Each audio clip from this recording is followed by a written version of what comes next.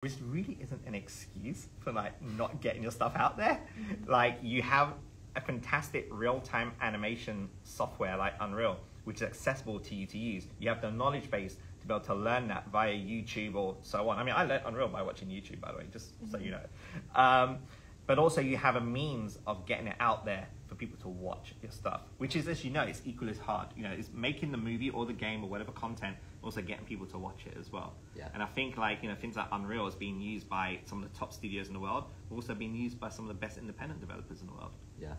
So, I mean, you mentioned that you use YouTube to teach yourself. What other advice could you give to, you know, young creatives who want to get into making their own stuff, let's say on Unreal, or just on kind of their own computers back at home? I would say the first thing, obviously, is to download Unreal. But the other thing also is don't try to learn Unreal entirely. Because let's face it, no one knows the software inside out. Yeah. So for example, for me, what I wanted to do was I made a list of 4 things, which was how do I install Unreal? How do I load it up? Like that combined in the first one. How do I bring a camera in? Because I came from live action, I wanted to bring cameras in. How do I bring an asset, which is a tree, a box, or whatever, in there? And how do I move that camera?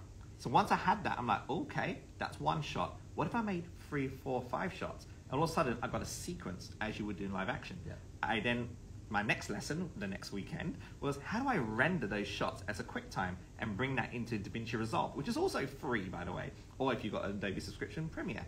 And all of a sudden, the minute you start seeing shots play back to each other, you put some music in there and some dialogue, oh my God, you got that butterfly feeling.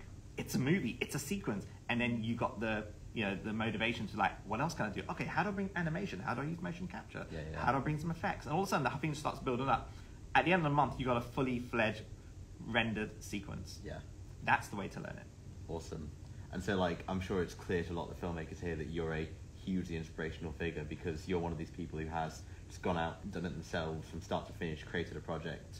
Who were some of those figures for you kind of looking into the industry, or just some of the films or games or kind of interactive narratives that kind of spurred you on?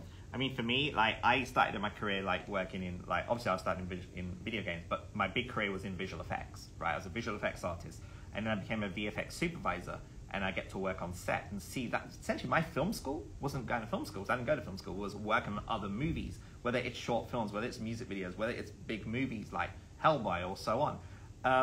And then I started to like look at what other filmmakers are doing. For me, that's someone like Gareth Edwards, who was a visual effects artist just like me, who went up and did his movie Monsters.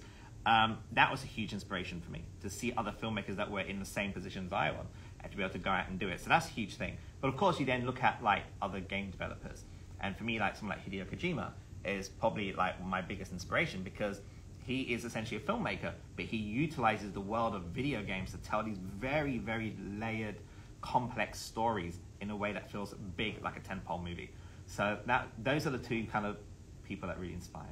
Amazing. Well, there's been some very insightful, very comprehensive answers. So thank you so much, HaZ. It's been lovely to have you here. Thank you for having me, guys. Cheers. Have a good rest of the festival. Yeah. So obviously it's been a very fun day today at BFI South Bank.